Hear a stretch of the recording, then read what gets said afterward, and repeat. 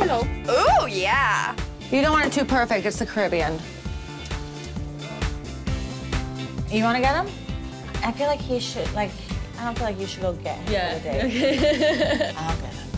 Ben, your lady is waiting in the main salon. Oh, your lady? What lady? Emily, they're going on a date. Oh. What? Bro, like, I thought we were buddies, but you've just left me in the cold dark. Hello. Hey, how you doing? Good. Good, good. Hey, you look great. After you.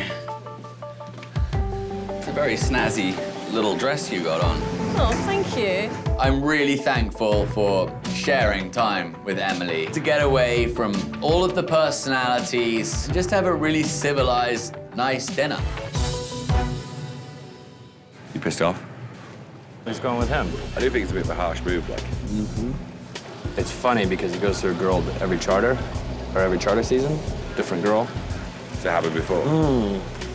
Every charter season he's been on. When did Ben get interested in Emily and Emily interested in Ben? This is like a fly ball to left field and I'm sitting out there picking daisies.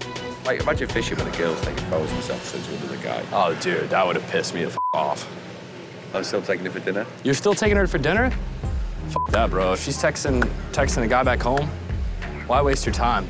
Leave her here on the boat. You're just like me. You're just gonna end up getting hurt. I'm not gonna let Kyle get over. Not now. Tonight, I just want it to be about the deck crew.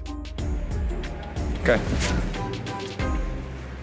Come up here. Think of me as this like little dolphin, mermaid, crazy, energetic, crazy, water person, and I'm stuck below deck.